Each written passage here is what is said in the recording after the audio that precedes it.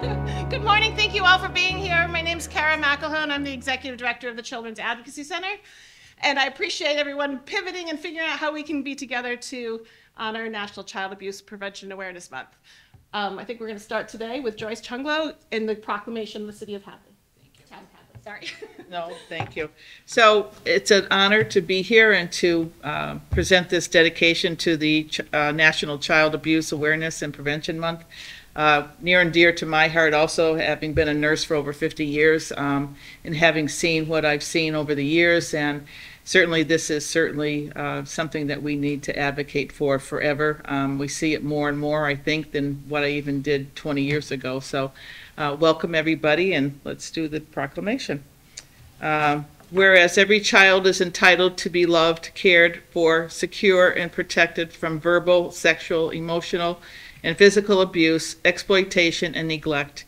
And whereas 2,200 local children have received services for abuse at the Children's Advocacy Center of Hampshire County since 2006, and whereas by strengthening families and providing safe, stable, and nurturing environments that are free from violence, abuse, and neglect, opportunities are created for children's growth and success, ensuring a secure future for our communities, where the needs of children are a priority and the needs of families are met.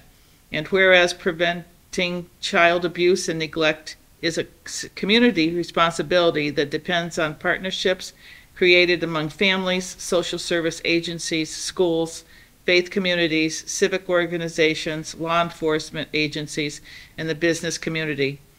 Whereas each April, the town of Hadley and other supporters of the Children's Advocacy Center of Hampshire County ask the public to join in outreach efforts to reduce and prevent child abuse.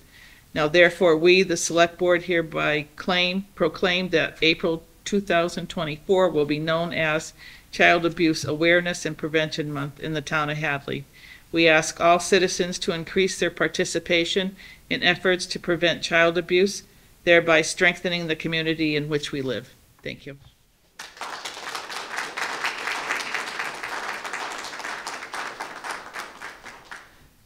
At the CAC, we are a partnership, and first and foremost, I want to thank the law enforcement folks who are here today and all you do to help keep kids safe.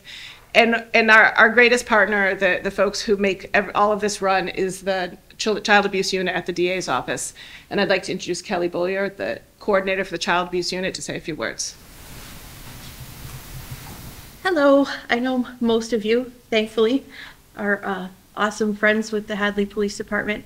At the Children's Advocacy Center, we bring together all of the disciplines so that we can best represent all the needs of the child. We make sure that they only have to tell their story one time and that they can get connected with services. We always, at the District Attorney's Office and with law enforcement, would like to see justice through the criminal justice system, but that unfortunately does not always happen, and sometimes it's not in the best interest of the child. So the justice comes for them through support of groups, therapy at the Children's Advocacy Center, groups like Bikers Against Child Abuse who support children, and this is where it all starts, at the Children's Advocacy Center. So it's a great place to go. If you're not familiar, contact Kara. She's happy to give tours. I think it's really uplifting, and it's important that everybody understand that while we wish we didn't need this in our community, we do have it, and we provide wonderful services to children. So anybody who is interested in learning more, please reach out and let us know. Thanks, Kelly. Yeah.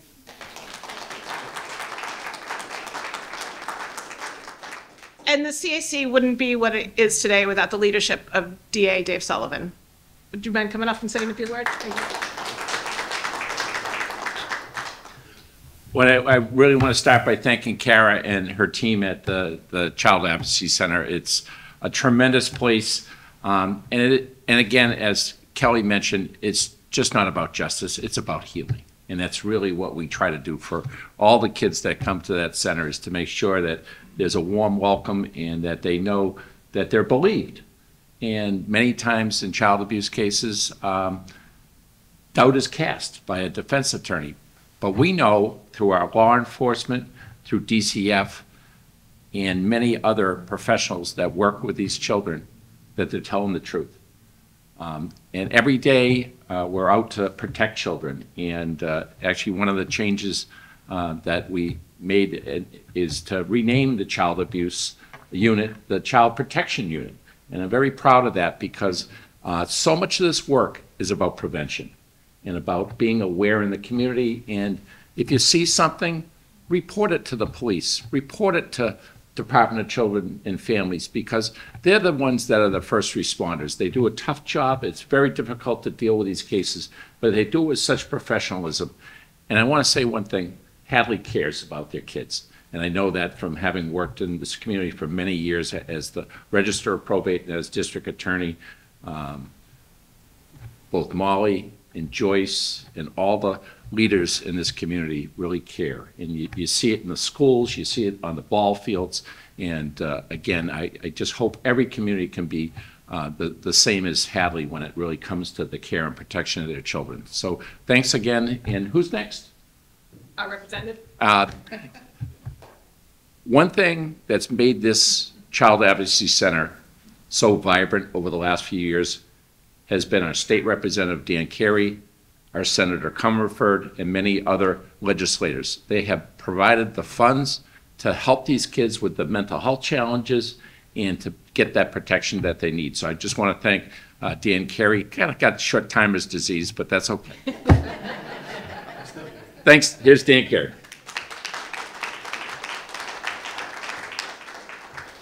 Good morning. Thank you, DA Sullivan. Thank you all for being here today. I don't think it's been said yet. I wish we weren't here. Every April we say it. Let's stop doing this. But unfortunately, it's a reality in our community, in our region, and in the state. And we know that. One of the great things about being here is that we have the best in the state. We're happy in the Massachusetts House of Representatives to support our CACs across the state. And we're working on the budget right now. But what I hear when I'm in the State House in Boston is not just how great all the CACs are across the state. People want to know, what's Hampshire County doing? What's the special trick that they have? We got the best in the business out there. DA Sullivan doesn't take enough credit for the progressive ideas. Not a lot of district attorneys came from the defense bar, came from the Register of Probate office, had that focus on protection and awareness and helping folks, starting funding things like the CAC, changing those words so that we're focused on the protection and not the abuse. And those words are so important, that this is Prevention and Awareness Month. That's why we're here this morning. That's why CARE's been going across the county. Everybody should come to Look Park tonight. But I wear this pin, and in the State House yesterday, all the reps were there talking about the budget, and a number of people said to me, what's that pin? What's that for? And now we're talking about the CACs, and we're talking about the funding, we're talking about something we don't want to talk about, child abuse, but something that's so important, and if we don't talk about it, it's just going to get worse. So we can't thank you enough for the work you do, and the work the DA's office does, and the work our first responders do. It really is a team effort, and it's the best in the business. So we're going to keep supporting it, and we can't thank you enough for everything you're doing. Thank you.